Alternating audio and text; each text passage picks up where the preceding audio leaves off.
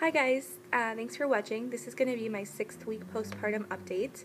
I'm not going to go too into detail about the beginnings of my postpartum 1 or 2 weeks because I believe I did update a little bit on that in my year's week of life vlogs. So if you want to know about that, please check that out.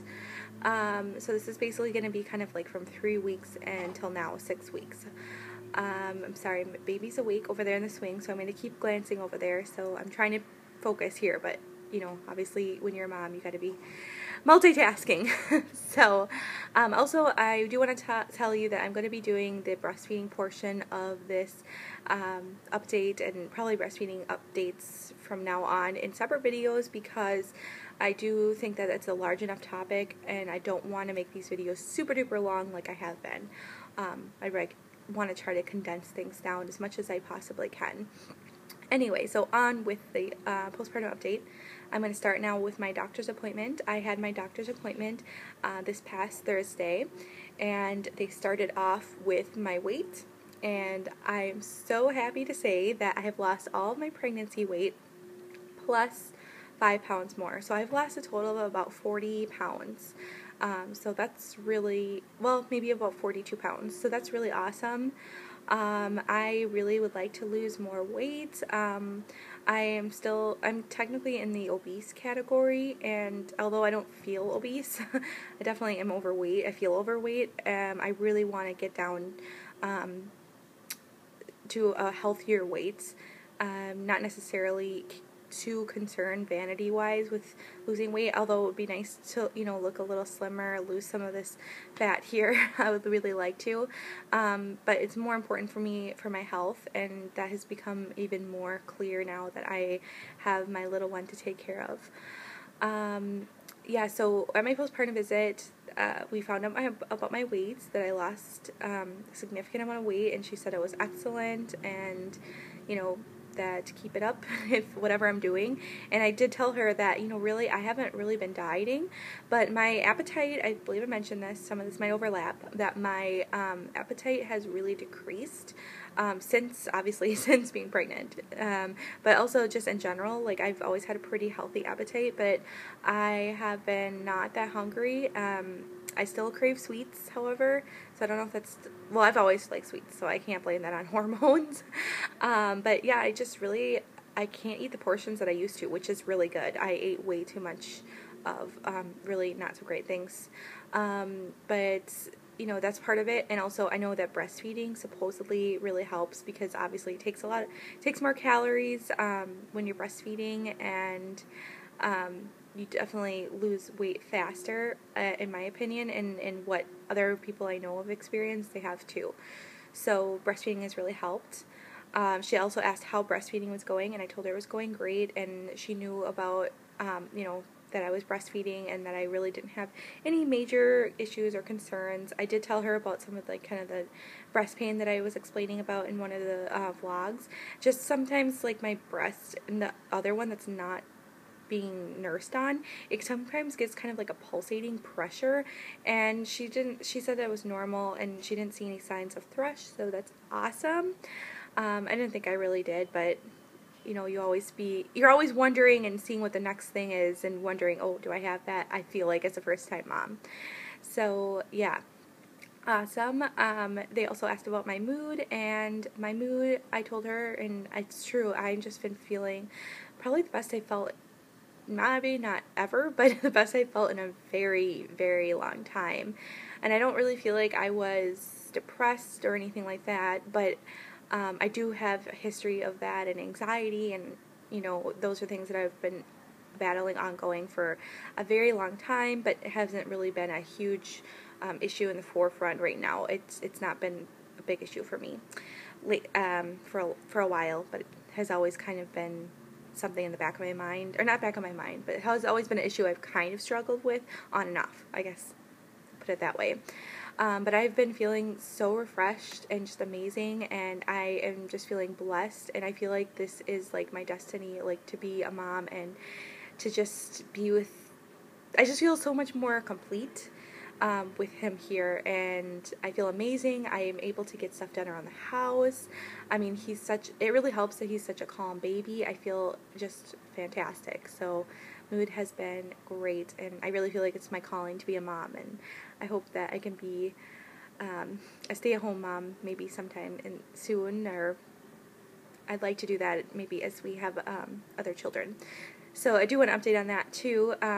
We do want to have more children. I would love to have like 3 or 4 children, but I just don't know that with the way that today's economy is, and we're middle class working people. We don't have a lot of money, and obviously, if you've watched my videos, you probably know, because we live in a 1-bedroom apartment. I mean, we try to save and be smart about our money, and just live within our means.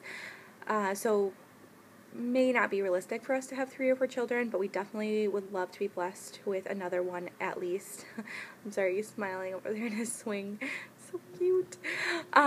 Yeah, so we love to be blessed with at least another baby, but not for a little while yet. I am 27, but I'd like to have one around the time I'm 30, maybe get pregnant when I'm 30, ideally, but I know life doesn't always go as planned, so that's what we would like to do. And so as far as birth control, I'm not really sure. I don't know how I feel about birth control as far as like hormonal birth control, like birth control pills, or definitely not getting an IUD. I know a lot of people that have had bad experiences with that, and obviously we're going to be having children hopefully before 5 years, so it's not really something I'm looking at. So I don't know how I feel about hormonal birth control, and in general, I really don't like medications. There's always risks associated with that, so we'll see what happens. Not what happens, but we'll see what we decide upon as far as that, because we're not really ready for more children right now. Definitely not with a newborn. Yeah. So, but I would like my children to be somewhat close in age. My sister and I are 5 years apart, and I feel like that was a little bit farther than what I prefer, but like I said, we'll see, and it's not just up to us. It's, whatever we're blessed with. So, yeah, as far as postpartum healing, now let me say, I had a pap smear at my visit, and that was really painful. I did not expect it to be, because we didn't necessarily wait the full 6-week postpartum for, what's a delicate way to put this, to resume our normal activities, I guess. I don't know how to say it. I'm kind of shy in that way. And that really wasn't super painful. It was sensitive. And it's something to ease back into, I recommend. Don't just go full force in there. But I didn't really have a big pain issue, but when I had my pap smear, that hurt like heck. Really bad. I was not expecting it. When they used the speculum, it was really painful, and as she was like trying to kind of get back there to get the sample, I just told her I can't take it anymore. So she did the best that she could to get a sample for my cervix, but she doesn't know if she got a sample because I wouldn't let her push it back more, and I have like a really far set back cervix, I guess. So that was really painful. So I don't even know if she got the pap smear sample. So I would recommend, if you can wait on your pap smear until you're healed, I would wait. But I was due for it, and I didn't think it was going to hurt that bad. Even the nurse, she's like, "Oh, you're due for the pap smear. Is that okay?" And she gave me this look like, "Ooh."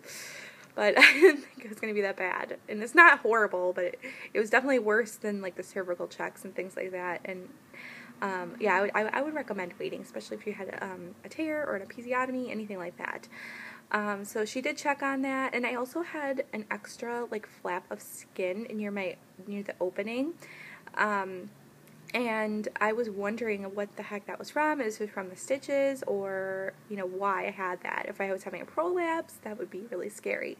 Of course, you read up on things. I shouldn't be Googling things because I get all freaked out that I have this or that.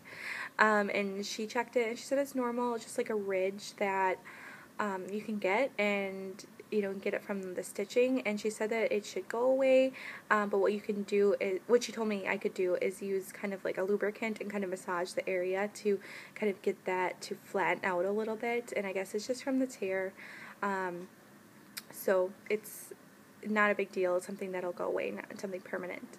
And I asked her if I have more children, if I'm going to tear, and she said not necessarily. I mean, it's definitely a possibility. I mean, obviously I didn't expect her to know, of course, you know, but I thought maybe she would say I'm more prone to it, but she said I wasn't necessarily more prone to it. And then she also mentioned that, you know, as far as, you know, sex and things like that, that would maybe be something that would hurt for a while. She told me it hurt her for a while, like 6 to 8 weeks. You know, definitely normal to have some, you know, tenderness or pain, even full-on pain. And I was reading on, like, baby center forums and things like that a lot of people are having pain, and, you know, they're farther out than I am. So I think that's pretty normal, and it's not really something that I expected. I don't know why, I never thought that that would be an issue afterwards, but it can be a year, issue up to sometimes even a year for some people, so, an unexpected thing, but I haven't had a big issue with that. Just something to kind of look out for, you know, to know that that's fairly common, in case you don't know, or afraid to ask about it, because it's kind of a sensitive topic. But as far as my healing has gone, yeah, my stitches are gone, and I told you about the extra flap of skin that I was kind of concerned about. My postpartum body, I feel really great. I feel thin. I'm not thin by any standards. I'm not thin, but I feel really good. Like, I just feel like healthy. I have definitely some extra skin from obviously being pregnant. It's not too bad though, because like I said, I already had kind of a belly before, so my stomach didn't stretch probably as much as these very thin girls, or if you're very thin, I didn't, you know, you might have more extra skin. I'm not sure how that works. It has to do with the elasticity of your skin as well. I also have stretch marks. Definitely at the last 2 weeks of pregnancy, my stretch marks really presented themselves and kind of grew like vines. And I have some definitely dark red stretch marks, but I'm using coconut oil on my stretch marks. And supposedly that's something that helps fade them, as well as shea butter. And I, excuse me, sorry, that's rude. I also purchased some shea butter as well. I haven't started using that yet. I wanted to kind of see how the coconut oil did on its own, but I'll be updating on that to see, you know, how they're fading. Yeah, so I think that's really it postpartum. I'm not going to go too much further and make this super long video. So I'll go ahead and just quickly show, you know, my postpartum 6-week body. Oh, I have to say one more thing. If you're breastfeeding, your boobs deflate completely. I cannot believe, I knew that would happen eventually, but I didn't realize how quickly, like, my boobs would just be, like, hanging down. And, you know, it's worth it, 100%, but it sucks. I don't like it. When I look in the mirror, sometimes I'm like, ugh, but he's so worth it. You know, your babies are worth it. Anyway, let me go to the postpartum body here, belly update.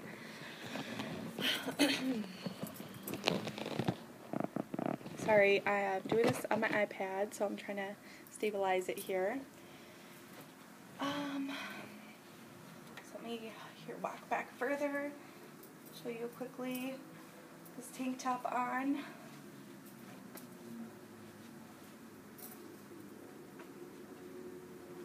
I don't know how really well you can see, but for me, it's gotten a lot flatter. Yeah. I don't know how comfortable I feel showing my bare belly, but if somebody really wants to see, like, kind of my evolution of my stretch marks, of them, how they are fading, I'm hoping that they are fading. Let me know, and I guess I will. If somebody really wants to see that and they're interested, I will. But yeah, so I think that's it. And I definitely will be uploading some clips of Amir. I have some clips on my phone, and my phone is not connected with my YouTube account, so I'm not sure. I have to like upload it to the computer, and then yeah, I will be uploading some clips and stuff of Amir as well.